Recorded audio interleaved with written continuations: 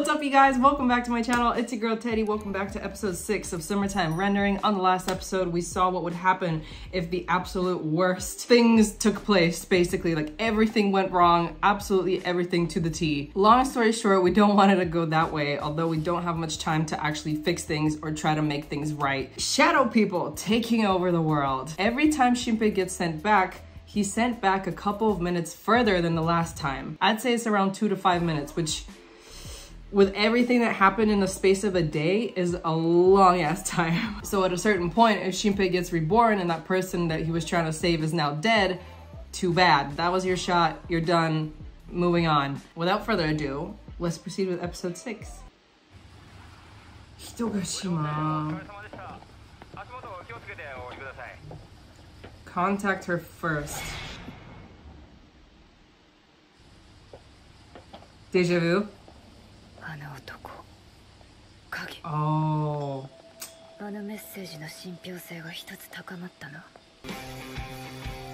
He hasn't met up with Mio though yet. Also, I'm watching the intro today. Because last rewind time, he was like, rewind time? Yo, I miss it though. When is YouTube doing another one? He was walking up a hill with her and like the whole bicycle incident had already happened. A tear in the fabric of time. I started a romance anime the other day. Kami-sama Kiss. It's so good.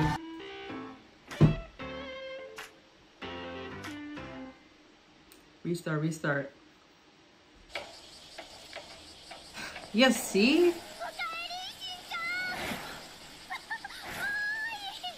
I thought we were past that.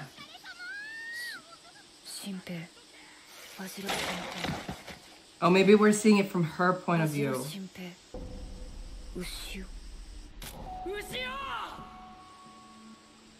Things start to click. But then I wonder, who is she on the phone with? Or was she just making memos? Ah, okay. It's like 700 people. There's no way you don't. Hizuru.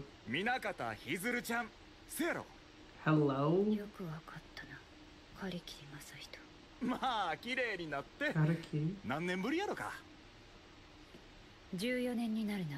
Isn't that the shrine princess?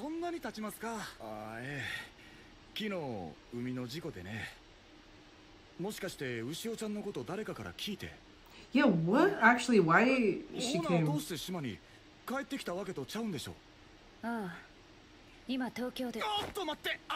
Oh, I guess it's kind of started spreading even in Tokyo.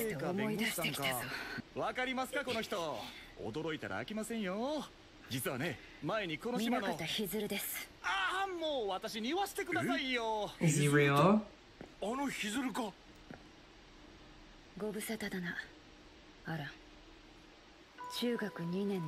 Oh yeah, she said something about like if they were actual shadows, they wouldn't allow you to step on their shadow. Oh,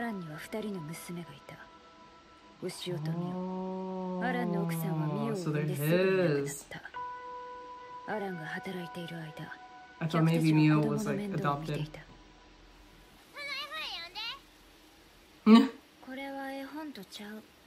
Whoa.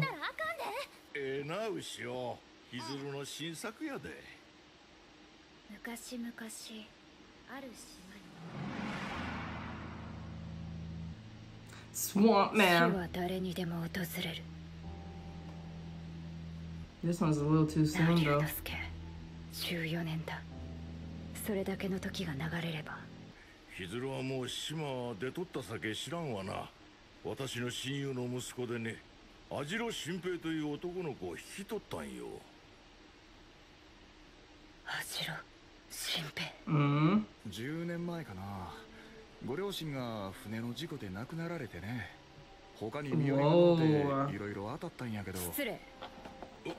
What if their accident wasn't an accident?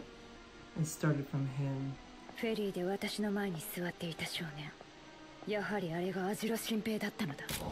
Oh, you scared me. No, we need you right now. I feel like this anime is gonna have like a super weird twist. Maybe Shinpei is like involved somehow and he's like the bad one, I guess.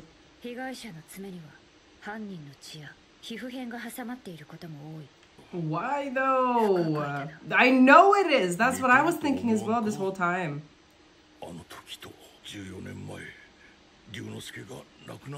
So let me get this straight. Like, she took her sister's name or what?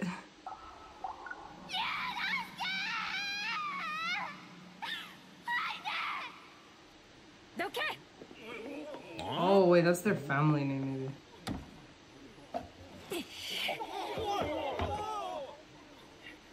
Strangulation marks? 0.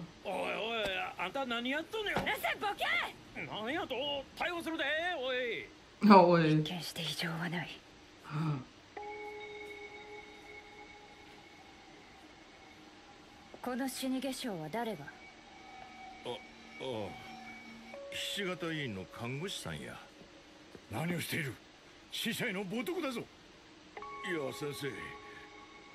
So did this happen before they arrived at the funeral home?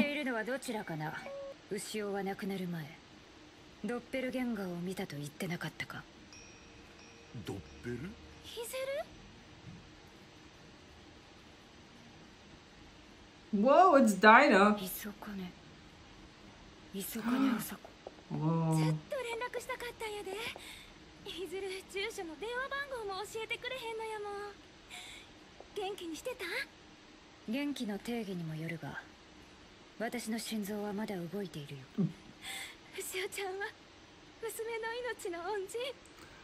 Wait, what? That's the weirdest, like, full circle. No. Whoa. They already switched out. And I thought it was later.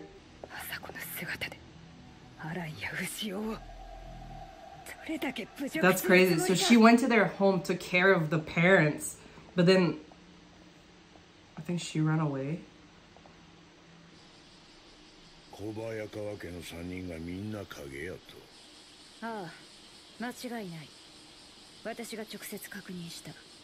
The sound, yeah. Santa man. It was freaking Mio.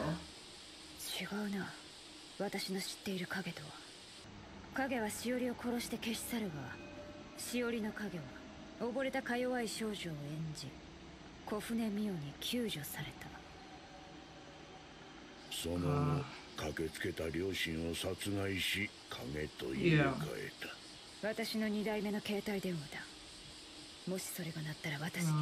So he was the one that she was calling.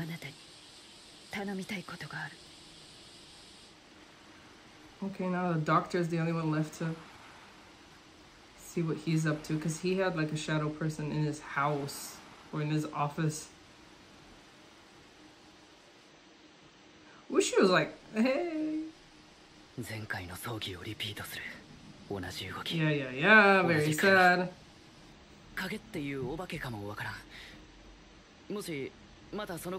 See, he should have listened to the lady and done the shadow trick, you know?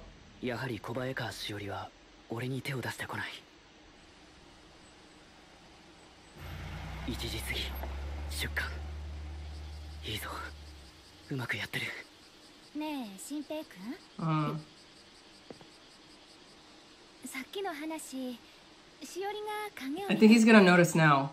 Maybe there's shadows. Yeah! Great. Awesome. Bye!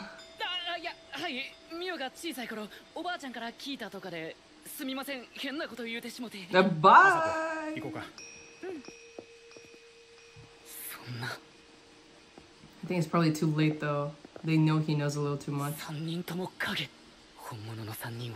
Yeah, so you can't save them anymore. They're done. For real. Oh, it's so complicated. お前、昨日履いてたパンツって白か。2年ぶりに帰ってきて最初に聞くことがそれ。お前の昨日のパンツの色を真剣に知りたいんや。Yesterday. しんちゃん。2週目に影見代に殺された時、偶然にもちらりと見えた。そう、影見代のパンツは白。しかし今朝のミオのパンツは。昨日は落ち屋の後ここに泊まって。ミオがコピーされたのは昨日。それ自体を防ぐことはできない。So someone else copied her. ミオを守るには。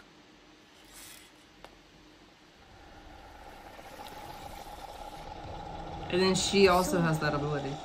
お父さんも知らんの。ほんまどこ行ったんやろな。お姉ちゃん。1時半、牛尾の棺が炉に入る。Burn, burn, その burn. 後、 Yum, yum, yum. 気になる人に2つの質問をぶつけてみる。問い1、影の病を知っているか。ああ、階段やろ。さっきも同じようなこと聞かれたな。 But then isn't that like 知ってるも何も。 gonna make them think of it and infect 名前 them? つけたんは私の曽祖父ですよ。 Whoa! 確かにある種の精 Shrine 神 man. 疾患が集団的に発生したのは事実だね。胸の大きい女性を見たか。 And あ dope. 見たよ見た。ジーガ。それ、 Oh. もしかしてひずるちゃんやない？私は知らんね。ひずるのこと知ってんのか新平。昔うちによう食べに来てくれたんやで。Hizura, Hizura, Hizura. うちになんちゅうニヤミせ。そうや新平。 Not anymore こ though. れ見てくれへんか。南雲先生の。す ABC. まん新平。ちょっとトイレや。この暗号は南雲先生の漂着に出てくる解けない暗号、タマムシュット。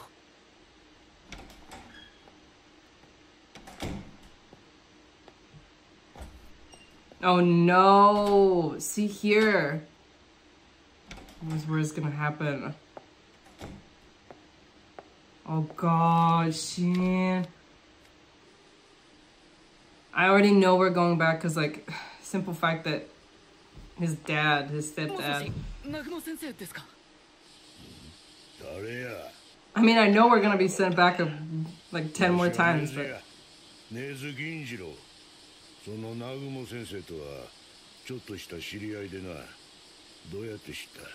お前この番号。 a long story, doesn't matter. アランに渡した暗号で。解いたんか？あれを。あ、はい。先生の本に似た暗号が出てきたので。お前今火葬場やな。あ、はい。ほなそこ抜けて葬儀会場まで降りてこい。一人でや。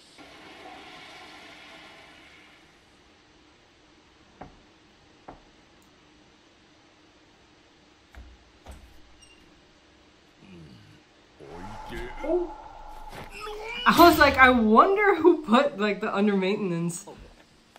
もしもし、根津さん、着きました。こっからどうすれば。動くな。かかしみたいにそこにじっと立ってよよ。すぐ終わるさき。 Wait, why? Ah, he's just checking, but like, what the fuck? 場所。襲うならアランが一人になる時だ。17パターン想定していたが、トイレとは君。 It's the easiest, I guess. ここどうし。 Whoa. Even hammers work. 今隣でめっちゃドゴンったで。 Just stay there. 何の音や。 This thing carrying weapons. あの暗号の鍵になる単語は2つ。作者南雲龍之介とその本名や。 Yeah, I'm confused about that. 以外の誰にも自分が南雲龍之介やと明かしてへん。つまりこの携帯に電話をかけられんのはヒズルをコピーした影しかありえへん。だが君は人間だ。 So how? 南雲先生。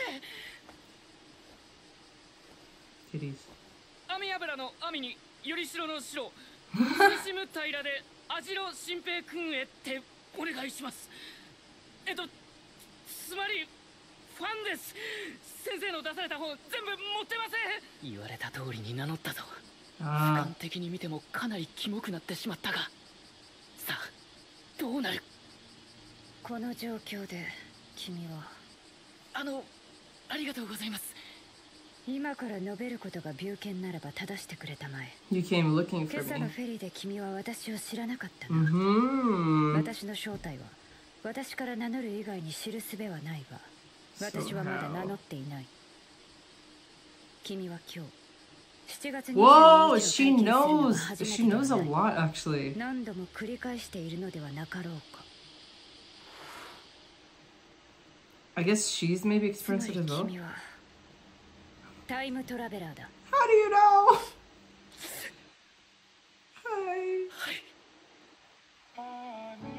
Oh, it feels good that someone knows though. Sorry, I know I got hella quiet the second half, but I was just trying to see where this was going because I didn't think that Hizuru and the old man knew each other, and then the exchange of the phones and the code, and there was a lot that happened before Shinpei got to the funeral home actually. The attack on a toilet, her checking Ushio's body, like, whoa. This is super fun getting it from all these different angles and perspectives, especially from Hizuru's, because we need her, like, desperately. We also got a little backstory of how, like, she technically knows about the shadow people. Like, her sister was attacked by them, but still begs the question, how did she technically know? Like, I guess she knew that her sister didn't really randomly get murdered. There was more to that, but then she started saying something about it happening maybe in Tokyo as well, so I think that's why she came back. She didn't even know about Ushio's funeral or what had happened there. I forgot she mentioned the whole thing with the shadows. I thought she was just like, you know, really good with her intuition. That's why she could tell the shadows and the real people apart, but